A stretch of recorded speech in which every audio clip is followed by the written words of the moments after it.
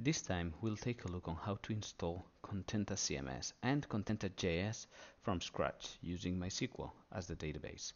So the first thing that we want to do is we want to go to contentacms.org and scroll down to the install section, or go directly like this.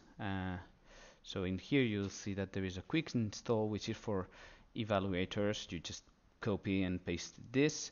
We're going to scroll down a little bit, and we're going to start Contenta by following this recipe. The first thing that you'll notice is that Contenta needs Composer 1.7 or higher. And this was a fun bug that we had to trace, and this is fixed in Composer 1.7. So what we're going to do is we're going to copy this, and we're going to paste it here. I'm going to change this to a path that exists, which is tmp, let's say Contenta CMS, and this is going to download this script, which you can inspect, so you'll see that there is nothing weird going on, and you can actually execute the script.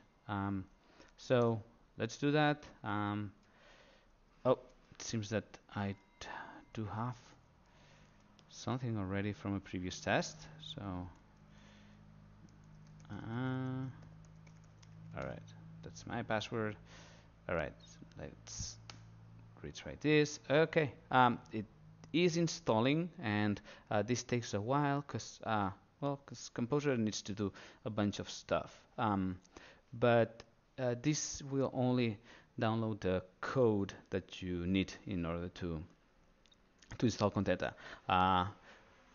So far we cannot guess your database password and where it is, so we're gonna have to go to that next. But in the meantime, while Composer is doing this, I'm gonna show you that I already have an empty database that's called Contenta. The user is also called Contenta, and the password is also Contenta. This is for my local, so I don't care about any of that security stuff, and this is a throwaway installation anyways, so we shouldn't worry too much about that. So other than that, we're going to download in parallel, also in TMP, we're going to download Contenta JS. Oops, not that one. There we go. So in here, you'll see a little bit of a description, but particular we want to go here, download the zip file. I'm going to use curl, but you can do it however you want. Oops. This is going to download the master zip file. Okay, so this, I'm gonna move this Contenta JS master to Contenta JS. Right, so we have Composer here doing its thing. We already got Contenta JS downloaded as a zip file. So let's inspect. Oops. Let's inspect what's in here. You'll see that there is a configuration folder, and we're going to use that to point Contenta JS to the Contenta CMS. So the node proxy is going to point to the actual backend server, which is going to be PHP. So, but for now, we just downloaded the code for Contenta JS, and we're going to do npm install, and that will install some, download and install some dependencies.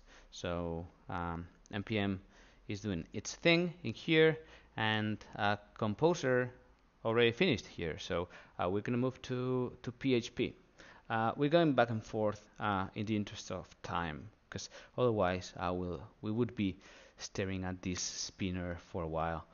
And so we download it here in, remember, Contenta CMS. You'll see that we have the the vendor for that contains the composer dependencies, and then there is the web project. So we're gonna go back to the instructions though. In here it says that we need to copy example m.example to .env, and then we need to create a .env local. So I'm gonna copy and paste this, which coincidentally matches my setup. As I said, use the database Contenta, user Contenta, and MySQL password Contenta. So I'm gonna copy this into .env, and I can do it by doing sublime.env. Copy this here. All right, and then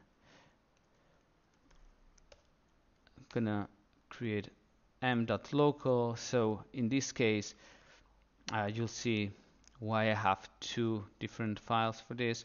That is because in here I have an ignore rule for .m.local. So these can contain secrets that should not be committed to the repository, but you want them to expose as environment variables. So it is safe for you to include .env in your Git repository if you want to. So that's how we are going to structure our environment variables using .env. So once we've done that, there is a nifty command which is install with MySQL, and that will read the variables from here and will install everything. So let's copy and paste that and see how that executes. So it basically calls Drush site install and creates the different variables that you need. You'll see the progress in here, and this is a regular Drupal installation, so you don't need to worry too much about that. But after the installation is done, it's going to enable some modules for you that otherwise you would need to do yourself. So now we're going to jump back because Contenta JS actually finished. Oh, never mind. The Drush site install already finished. So let's try. So I'm gonna.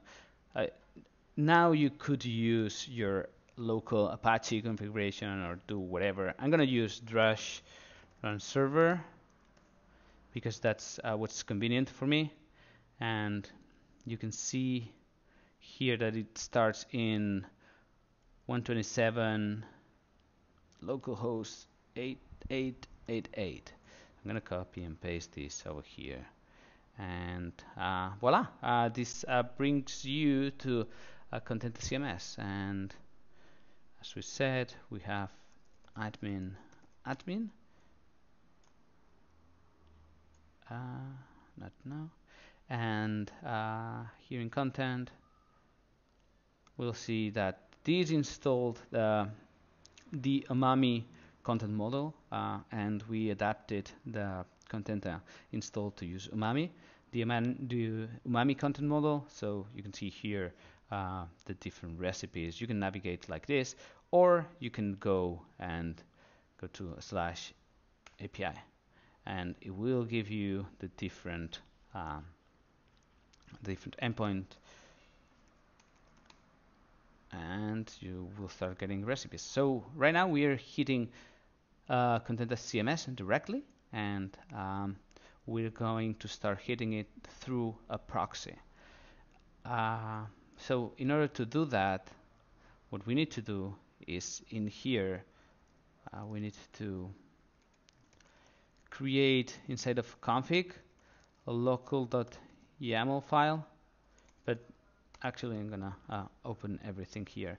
So the local YAML file will, for your local, it will override any configuration that is in here. So You can leave this alone, the default alone, and here there are some examples for the development instance, the production, stage, and test, etc.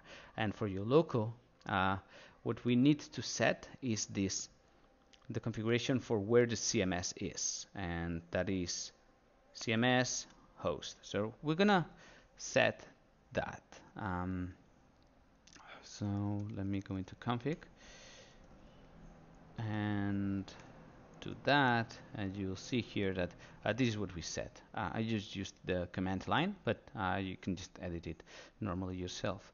So that's everything that you need to do, actually. So we did npm install. Now I'm going to do npm start, and you'll see that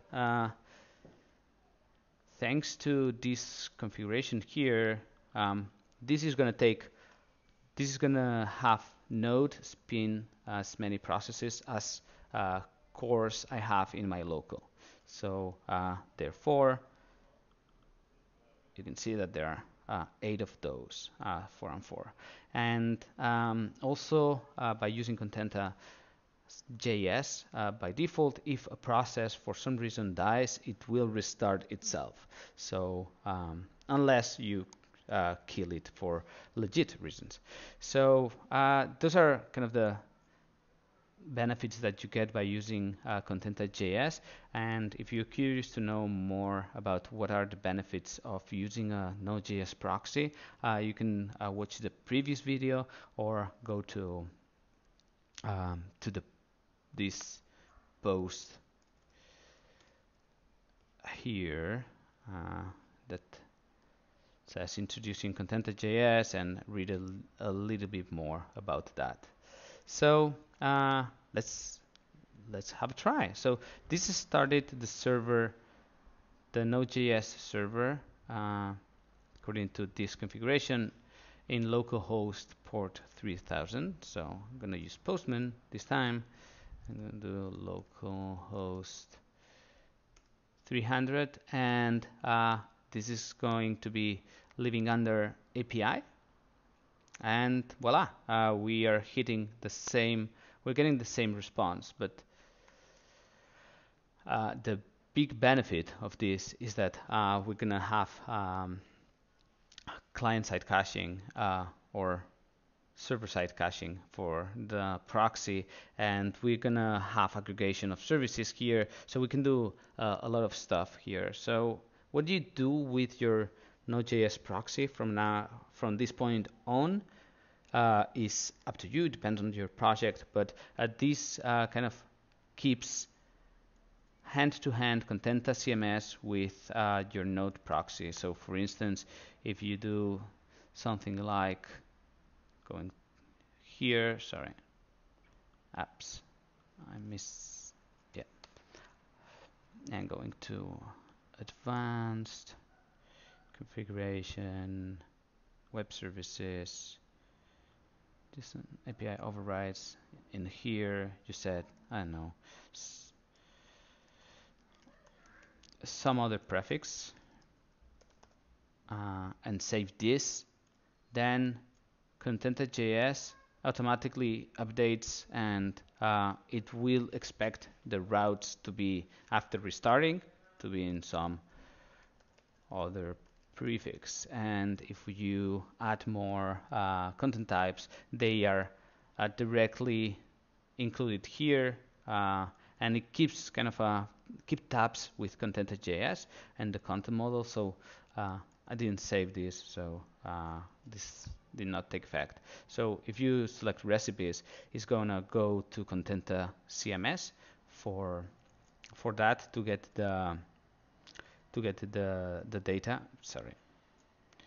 But if you add something that doesn't really exist, since Contenta JS knows about the content model in Contenta CMS, it's not even going to go there. So it's not going to bother. It's not going to bother the PHP server. So we take some load out of Drupal. So there are some nice improvements, and I hope that this is a good baseline for us to build together common things. And since now we have a starting point, like Contenta JS can be for your Node.js server, we hope to be able to collaborate and build more interesting integrations like the one that I showed you about keeping tabs with content model. That's it for now, and I hope that you didn't have any troubles installing Contenta JS and Contenta CMS. If you did, please file an issue and we'll try to resolve that. Historically, the biggest problems have been resolved by Composer, updating Composer, and that there is little that we can do on that. But make sure to open an issue and seek for support in the Contenta channel in Drupal Slack. Bye.